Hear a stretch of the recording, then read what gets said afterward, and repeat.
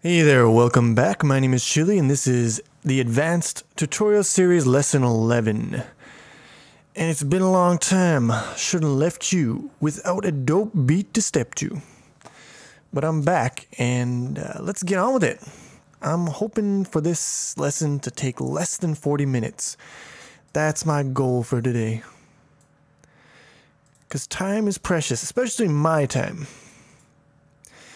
So what we're going to do is I provided you with that's not what I wanted to look at. On the website, you can download the current version of Thrust up until lesson 10 complete. So I'm going to get you to do that, put that in your folder if you don't already have it. If you have a copy, that's fine too. Then I'm going to find my project folder. I'm going to move it in here. And let's open it up. Let's see where we left off. Shall we? Refresh our collective memories. What do we got here? Start without debugging. There we go. So yeah, we got our good old ship flying through space with walls. And the walls are pretty fucking sweet because they're all fat and shit. Because that's what we did last time if memory serves me correctly. So we got our fat walls set up, and that's all good. We got our physics and everything that we did. So what's next? What's next? What does Chili have on the menu for today? Well, the walls look sweet, but the ship in its wireframe, it's not turning me on like it used to. We need something a little more arousing, a little more detailed, a little more phallic. Now, a user on the forums by the name of Bob Loblaw created this fantastic, magnificent dick ship for us. And that's what we're going to be using for this tutorial. Also can be found on the download page. So we want to use this ship in our game. Now, this ship is a bitmap. It's a raster image, whereas up till now, our game has all been working on geometry and just simple primitives like lines and triangles. So we're going to have to step up our game. We're going to get our raster images into our engine. Now the thing about that is, that's not what I wanted. This one? Nope, that's not it either. I always got too many goddamn windows. The thing about that is that we've done raster images before, right? With, well, for example, with the platformer, but we haven't rotated a raster image. So that's going to be the challenge for this lesson. Actually, this lesson is just going to be a setup, and then next lesson, I'm going to hit you guys with the hard maths. So, what do I have here? This is thrust, whatever. First thing we're going to do is we're going to upgrade the framework for our thrust. Because right now we don't really have the tools we need to deal properly with surfaces, raster images. The closest thing we have to a surface is the system buffer here. And that doesn't have an object, not a class associated with it. It's just a basic dynamically allocated block of memory. And we could do it like that, but I mean, we're going all full out OOP on this motherfucker. Yeah, you know me, so let's do some OOP on our surfaces. Now, next download you're going to want to look at is this one here.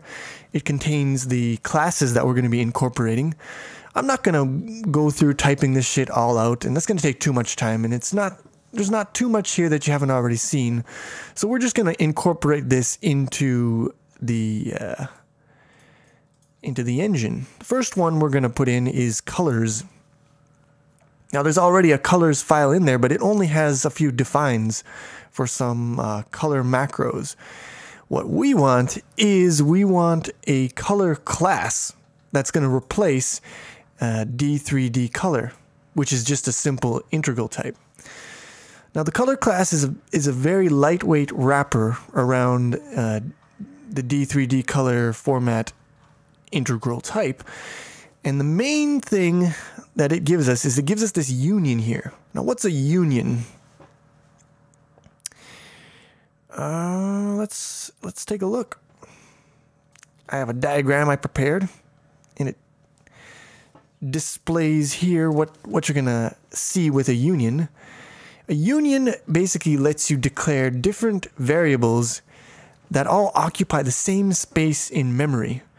So they're like different aspects of the same data in memory. So let's look at the code and you'll get an idea of what I'm talking about. So you got a union here, and the union is between a D3D color, which is just a 32-bit integer, and a structure which contains 4 characters. So that's 8 bits times 4, 32 bits. So this thing and this structure are actually they're representing the same space in memory in this union. They're just giving us 2 different ways of accessing the same data. We can access it as a single 32-bit value, or we can access the individual 8-bit components of that 32-bit value. And that lets us do things like alpha blending and other operations that have to look at the individual components. It lets us do those things a lot more sexily. And I'm all about sexy code, as you may have already guessed. So that's the main plus, the main pro of the main advantage of our color class. Now, what else we have? Just some basic constructors here. Assignment operator that lets us assign D3D color to our class. And most importantly, our conversion operator, which allows us to pass our color objects of our color class type into functions that were built expecting a D3D color. So it works very seamlessly, and it gives us sexy times. So let's put this into our solution, shall we? First thing we're going to do, we're going to go find. We're going to find all instances of D3D color, and we're going to replace them with our color class. I'm going to go entire solution, replace all. There should be more replaced than that. I'm going to go ahead and say something fucked up here. It says color here. This was not the thing that I wanted to change. I'm going to close this now and not save any of those changes. Good. Let's go and open the right one. D3D color. And replace that with color. Replace all. Yes. There we go. 41. That sounds more like it. Now, it doesn't know what the fuck color is, so let's enlighten the compiler with just suck on my nuts. I get all this shit ready, and then when it's time to record, I can't find the right shit anyways, so it doesn't matter. Do all the preparation you want. Still gonna fuck it up. Replace. So we're gonna replace our old colors.h with the new one. Open this motherfucker up. And open this motherfucker up. And yeah, that's what we wanted.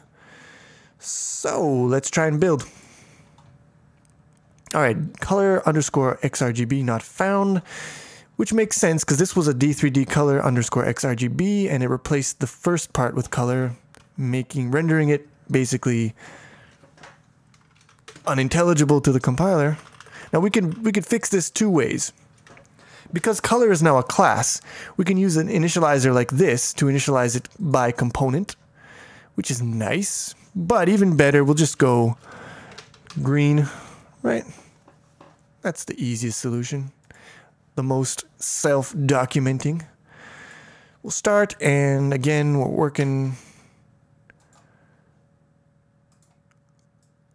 Everything's good. Now, next thing that we're going to want to put in here. I guess I could give you guys a little demonstration of... I'll do that later. Let's finish upgrading, shall we? So the other thing we want is surface.h. And this is obviously the class that's going to be the surface. We'll put it in the put this in the solution. Get rid of that. Yeah, we don't want this. So let's open up again the thrust. We'll put surface in here. Open this up. We'll go to thrust, and now we can't see our fucking window, so let's bring it to the front. And we'll find surface and drag it into the correct folder here. Good. Good. So far, so good. Let's go outlining, collapse to definitions. And I'm just going to give you a quick tour of the surface class. We have some constructors. Construct with width, height, and pitch. With just width and height. This is a copy constructor, or move constructor, I should say, which moves from one surface into the other. It empties the surface that you're moving from. Destructor, which just frees up the buffer. Now, save is useful. We won't be using it, but there's a lot of meat in here. I'm not going to go over this part, but it allows you to save the surface to a bitmap file, and that can be useful for a number of reasons.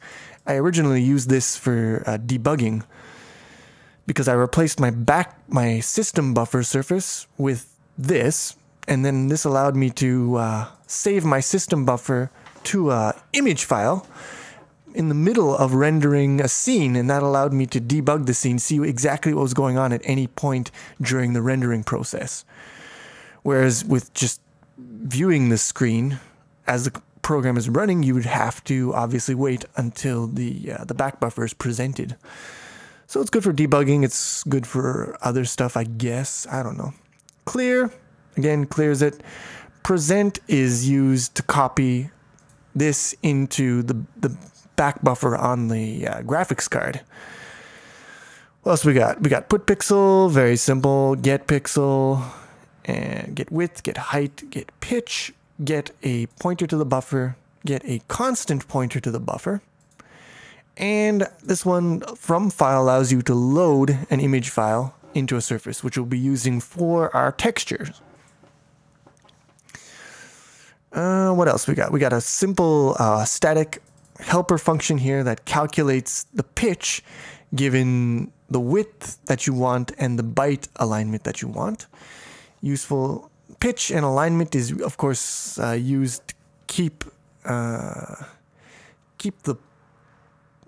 how do I say this? To keep every start pixel of every line aligned with the memory access alignment that you want. So it's not that important, but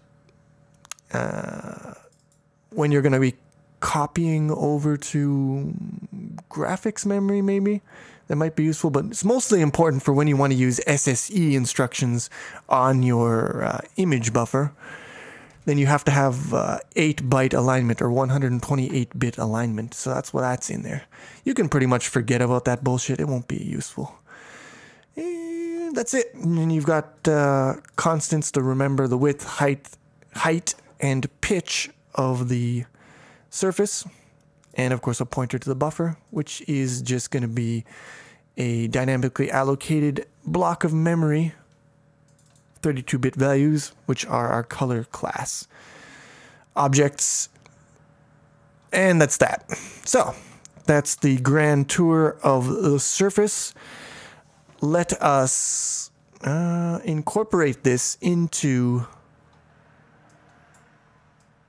the framework. So the only thing we need to change here is we want to change this to a surface. So we include surface.h and Robert, we add a baby eats a boy. Surface sys buffer. Okay, now we get a bunch of errors. So let's find the errors. Wow. That's a lot of errors. Let's get on this. Okay, psysbuffer is not a thing. Sysbuffer is a thing, and we want to initialize it with screen width and screen height. Now we don't need to call this new allocator. That's that solved. Here, we don't have to delete anything because the destructor will be called by default for an embedded object. Here, begin frame is just clearing the sys buffer. So we'll just call sys buffer, wait. Z. Oh, too much Zing. Why? Okay, fill value is going to be the value used to clear the buffer. So we go sys buffer dot clear fill value. Done. End frame. All right. We don't need this.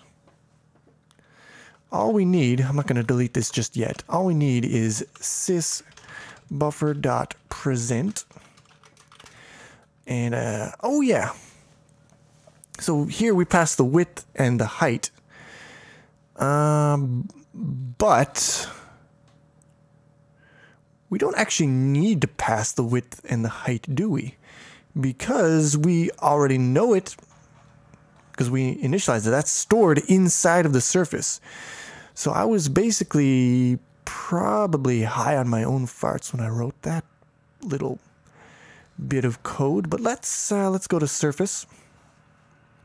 And we're going to go to present here. And we're going to get rid of this width and height because it is superfluous. And we'll just use the width and the height that's already stored in the class. That's what it's there for. Let's go back. So here, all we want to pass now is the pitch, which is backrect.pitch, and the byte pointer to backrect.pbits. There we have our present function call, which will copy sysbuffer onto the back buffer on the video card. Put pixel will now be sysbuffer.putPixel XYZ. Get pixel will likewise be return sysbuffer.get pixel. Not pitch, you mother trucker. Not pixel. What are we, from France? I don't think so. XY. And that's it. I think that's all we really need to fix up build. All right, we got some unsigned mismatches here from this. And I don't like that because we've managed to keep this warning free so far. Let's not ruin a good thing here, people. Build. Okay, now just a couple of minor enhancements. Toggle. So these assertions, let's put them in. That's the wrong one. X. Let's put them in the surface class because we can be calling put pixel. It won't just be called through D3D graphics. It'll also be called just by itself directly. So we want to make sure that when we're in debug mode, that we're able to detect problems such as writing or reading outside the boundaries of a surface. So we'll do that, and D3D, not H, I want C, motherfucker. Yeah, so we'll get rid of this here. We don't need to test twice in a row, even in debug mode. That seems gratuitous. Build. So far, so good. Last thing we're going to do here is we are going to add one more function that I snuck in here. Let's go to surface again, surface.h. Down here in this point here, we want to move this stuff into d3dgraphics.cpp. So let's cut X, and we'll go to d3dgraphics.h, toggle, put pixel, get pixel, and put pixel alpha. We'll delete this note here. We will uncomment with Control E, Control U, and we have put pixel alpha. We need to take this,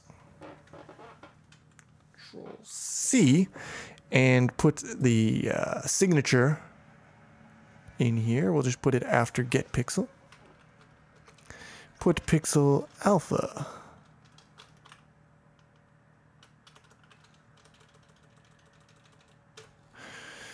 Alright, toggle. Alright, so this is just alpha blending a single pixel draw to the system buffer, and you can see it's very nice. Very simple here. Here's how we compose it. Calculate the components. Compare that to this. You know, it's a lot nicer than this bullshit, right? At least I think so. So now we have our upgraded thing here.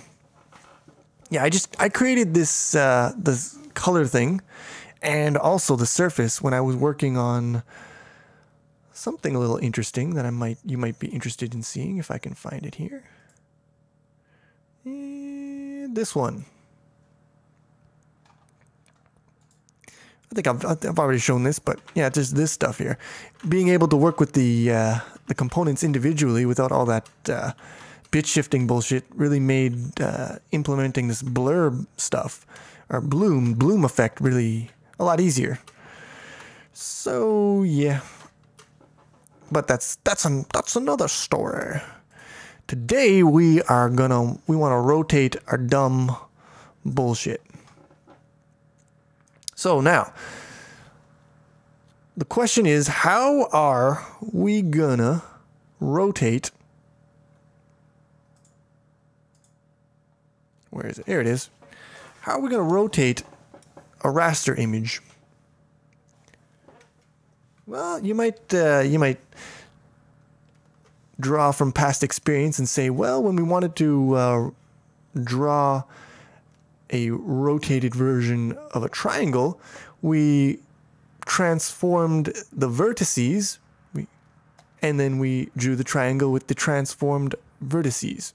So if we want to do an image, what's an image? Well, an image is just a collection of pixels in a regular grid, is it not?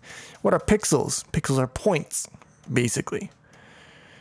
And what is a vertex? It's a point. So if we can transform the vertices into screen space and draw them, why don't we just apply the same transformations to each of the pixels in the image, and voila, a viola, as they say in France, we got ourselves a rotated raster image, and we can also scale it and all that fun stuff. It seems like it's basically just it's a lock there. Goes without saying, as they say. So let's see. Now, you guys don't have to follow along with this one. You just watch. You don't have to type this in. I am going to copy and paste some code that I have from my experimentation build here. That's not it. This is it.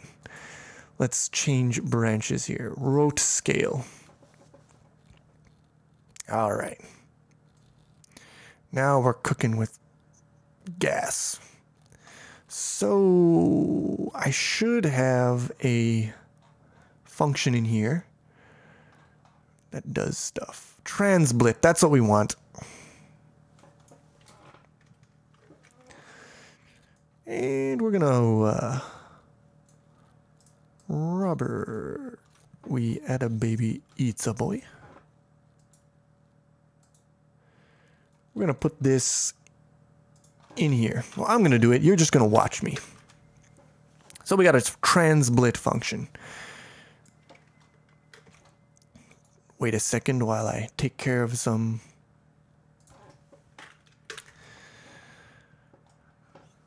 details here. So the function takes a surface and it takes a matrix. So the surface is obviously going to be the raster image we want to draw, and the matrix is going to be the transformation that we want to apply to it. So now this is actually built with my other code base, which uses slightly different terminology. There we go. And you two. Starting to get super hungry. Okay. So what are we doing here?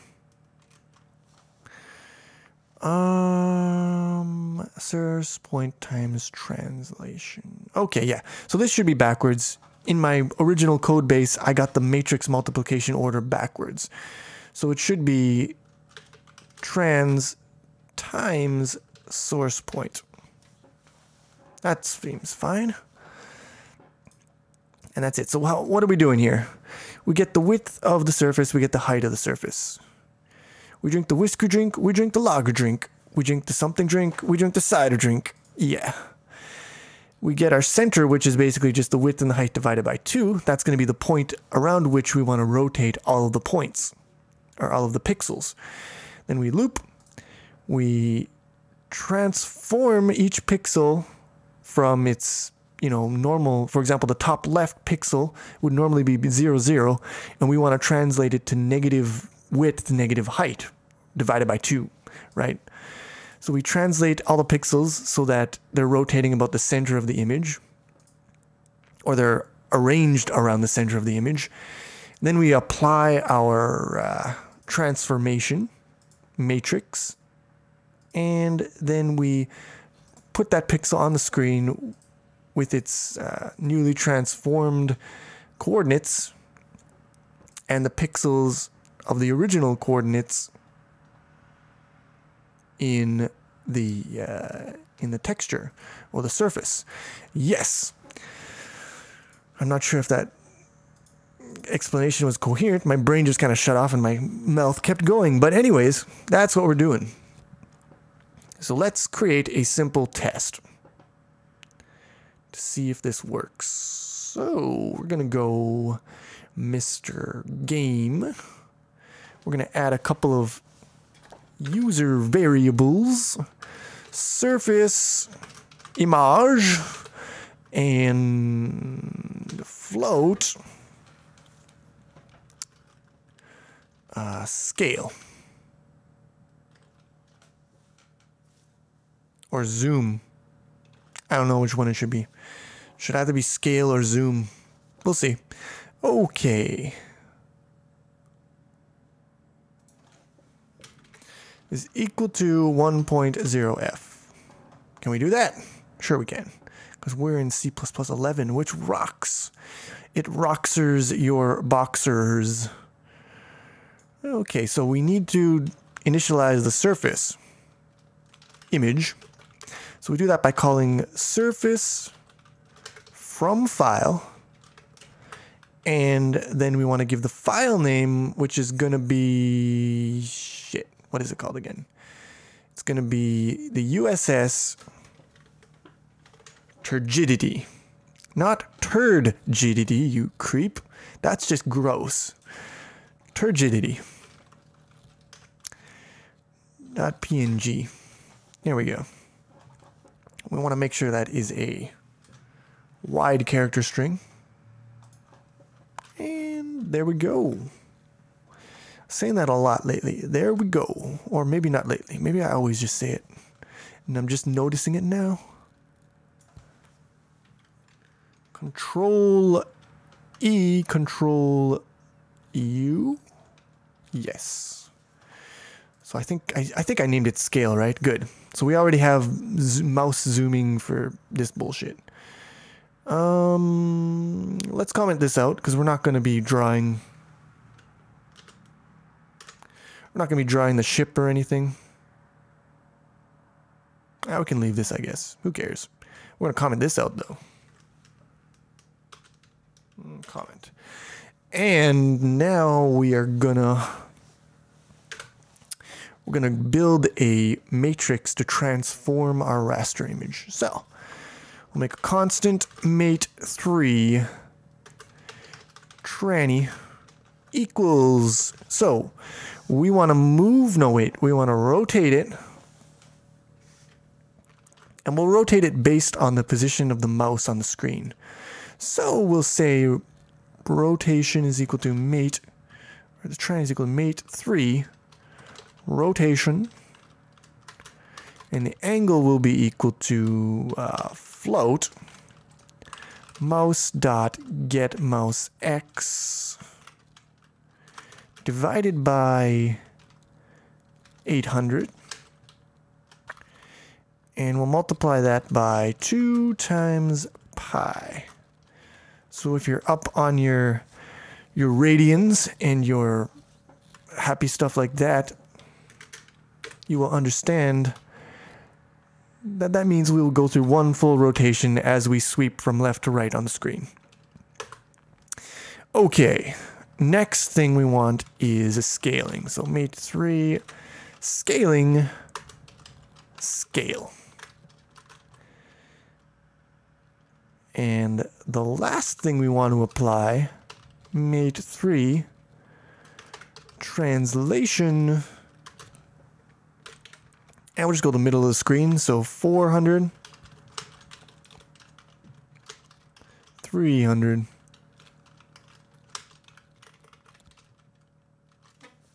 and there we go. We got our tranny. Now we got to draw that motherfucker. So we go GFX dot, where is it? It's got to be at the bottom, right? Transblit image tranny. And there you go. All set. Hands are getting super cold. So I turned off the heater because it's fucking noisy. And because it dries out the air, which ruins my voice. So what do we got? I don't see it. I don't see it. Okay. Now I knew it wasn't going to work. I knew that for a number of reasons. However, okay, well the first problem is probably we actually need to put the image in the folder. Otherwise, no image. So let's go, you want to put it in the engine folder. So let's take the USS Turgidity, drop a big turgidity in the folder. A big steaming turgidity. And this is not the right project. That project can suck on my nuts. Okay, we don't have to rebuild. There we go. We got it. Oh, we lost it. Oh, we crashed. Okay. Well, crashing is a simple problem. Simply solved because all we gots to do is wait a second. That's right here. Toggle. All we gots to do is check something here. If destination point dot is inside the rectangle defined by 0.0f 0.0f. Wait, yeah, we want floating points. And Screen width minus, that's not a minus, -1. Screen height -1. Yes. Is that a delete? It is a delete. Yeah, and there. Okay. So now we're doing basically per pixel clipping, which I don't like to do, but whatever. Doesn't matter. You'll see why. So this will fix crashing. Yes. So now as we see, our ship is rotating around. It's not rotating around the right point, so those of you astute enough to catch that can give yourselves a pat on the back. The reason why is because, of course, where is it? The order in which matrix operations are applied in this multiplication is backwards. So this one is going to be applied first, then this one, which is the opposite of what we want. So in this situation, we want to put the translation first. So put that there. Put that there. We don't want that there. We do want to find our keyboard. There. Okay. So now we translate, rotate, scale, then everything should be peachy keen. Okay, now we've got our rotation. What do you notice about it? Well, depending on the angle, our ship is getting awfully holy. Not in the Pope John Paul sense of the word. Holes in the ship, not good. So let's try making it bigger. Let's see what happens then. Oh dear, oh my. Our ship seems to have disintegrated into its constituent atoms. That's not good for structural integrity. Or the crew, I would imagine. But there you have it. So this was pretty easily predictable based on, you know, just common sense of what would happen when we applied this approach to the problem. But there you have it. If you make the ship small enough, you don't get any holes anymore. If you make it really small, it just starts looking like ass though. But yeah, so holes in the ship. Why? Well, that's quite simple, isn't it?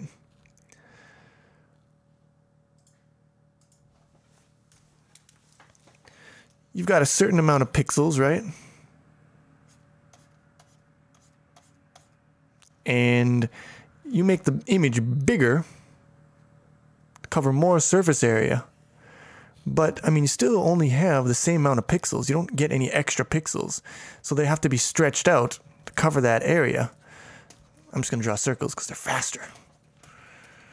And there you go. You get gaps in your thing. Now, even if you don't stretch the image out, even if you just rotate it at the same scaling, just a 1-to-1 scaling, because of rounding and stuff like that, you're going to get holes appearing because some pixels are going to end up mapping to the same point, and then some points are going to be left empty, just from, you know, basic rounding error when you're rotating your image. So now, actually, a user on the website made a game where you're flying a jet. And it had a sprite that was being rotated, and they used this approach, and they found that they got holes in their ship. So their solution was just to make the image really big, the asset, and then scale it down and draw it. And if you scale it down enough, you get enough coverage so that you don't have any holes in your ship, no matter what your rotation angle is. And well, that kind of works, sure, but A, it doesn't look the best. And more importantly, B, it's really wasteful because you've got all these pixels that you're looping through, but you're writing to the same points over and over. They're overlapping. You're wasting a lot of memory moves. It's all redundant and it's just not good. So what's the solution? What's the fix, Chili? Give me the fix. Give me my crack. I'm going to give you your crack cocaine. And it comes in the form of geometry, which you might have guessed, judging from, you know, the title of the lesson. So what you do is you've got this raster image that you want to draw.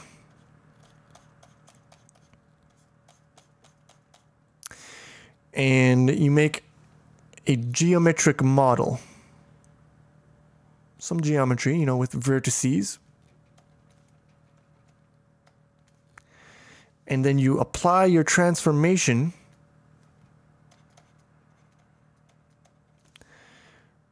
to draw it on the screen, or to project the geometry on the screen. Now, if this were, say, you know, a solid image or a solid piece of geometry, you know, it would be split up into triangles, and you'd loop through the scan lines of the triangles and fill in those pixels on the screen. But what we're going to do is, instead of that,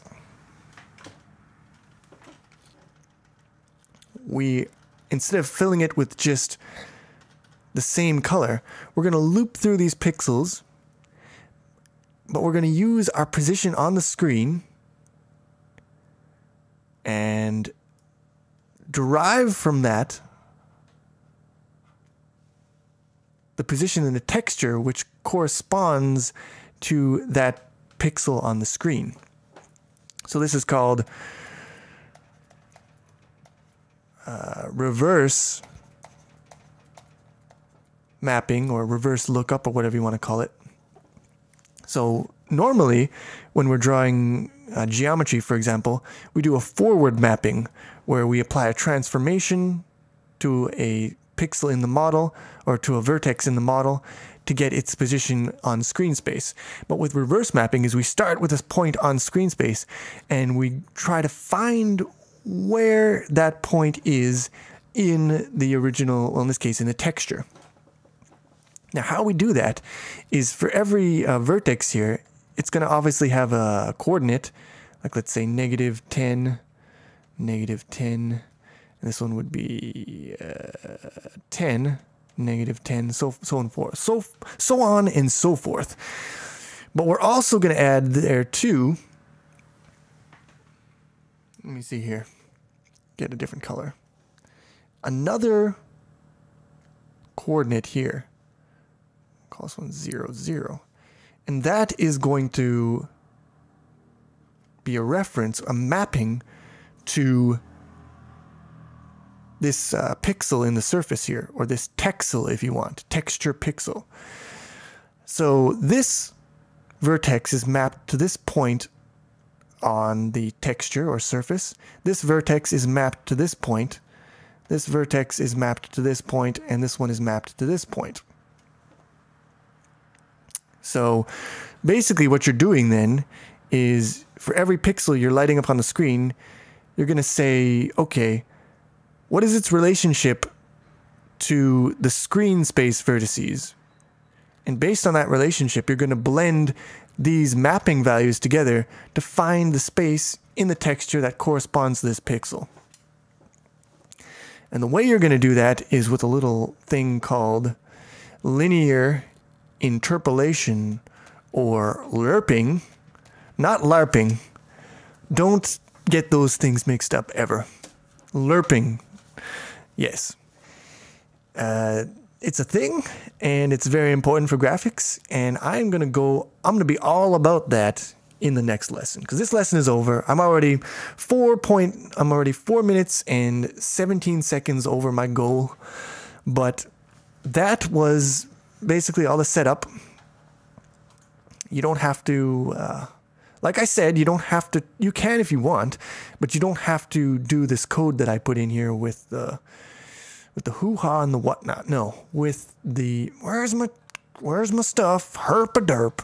Here it is, with the transblit. You don't have to do the transblit stuff, because obviously, I mean, I could imagine you could probably use this effect somewhere, but it's pretty niche, and I don't think we need it. So it's just enough for you to have watched me do it and see the repercussions. And next time we're gonna draw, or we're gonna do stuff that'll let us draw our raster image at any scale we want without holes and without you know, wasted memory accesses. So that's that. That's it. We're done. I'm done. So I gotta stop this madness and turn on the heater and then get some grinds. Oh no, grinds broke the mouth. Shaka.